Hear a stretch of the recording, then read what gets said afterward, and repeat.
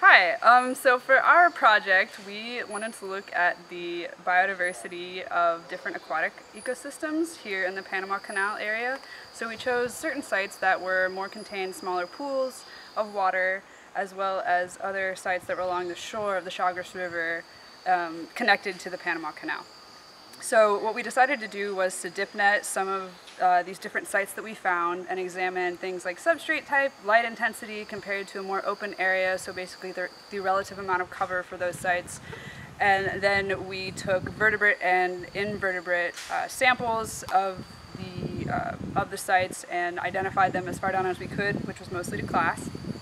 And what I learned mostly from this experience was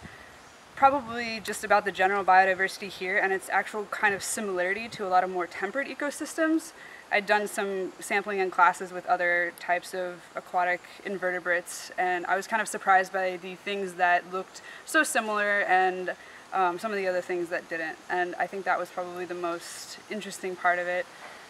It would have been nice also to be able to identify down to a lower classification, and it reminded me of how important taxonomy is, because that's something that I usually prefer to not spend a lot of time on. So those were some of the more valuable lessons that I think I learned from this experience. I also was really interested in a lot of the literature kind of concerning some of these aquatic ecosystems in terms of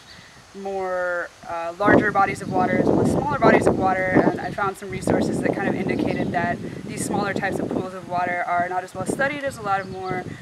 of like larger streams and rivers and lakes. And so that was something else that I hadn't thought a ton about before, was how vital some of these smaller, less obvious sources of water might be for aquatic and terrestrial biodiversity in different systems.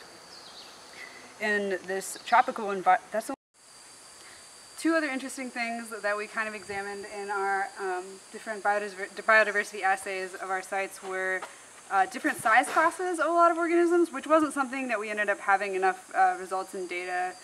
over to really be able to tease any kind of meaningful interpretation out of, but that would have been something else interesting to look at, especially in tadpoles and snails and things, where we might be able to assess different breeding periods based on the amount of rainfall and potentially when certain eggs were laid and when they hatched.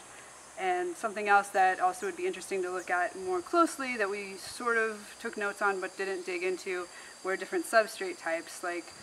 clay and gravel on the shore, and then different vegetative growth and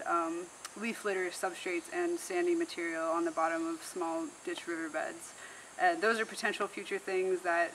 might be interesting to look at here in this area. Overall, this is a very exciting and interesting research project. We got to see lots of different little organisms, and Panama has been great.